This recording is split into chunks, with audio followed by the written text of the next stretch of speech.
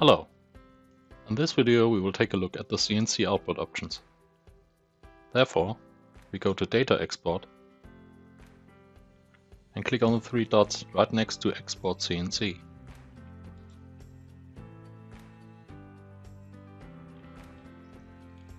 These are the CNC export options.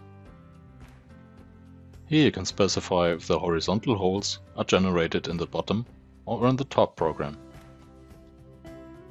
Here you have an option for a nesting machine.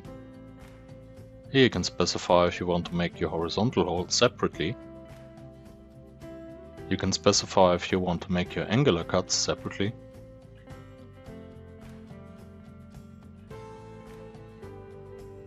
You can sort your programs by material.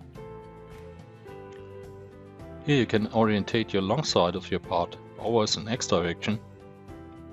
You can specify if you want to mill your hinges on the front or on the back. Or you can machine your parts without having edge bendings attached.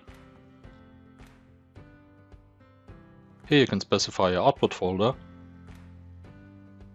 filter for identical parts,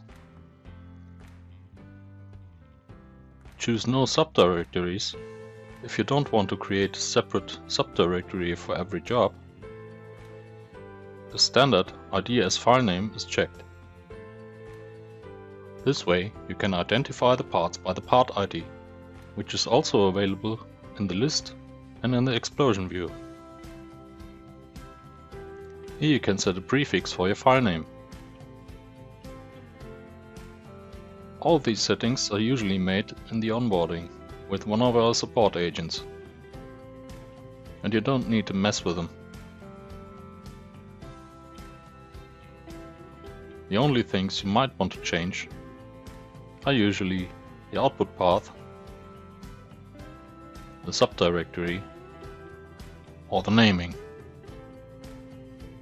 If these settings are made, you can close this window.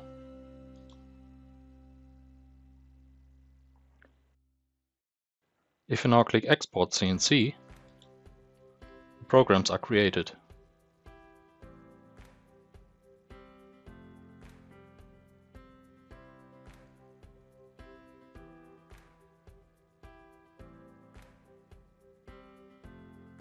Then you are prompted if you want to open the folder. If you click Yes, the folder gets opened. You can check now the files with your CNC program.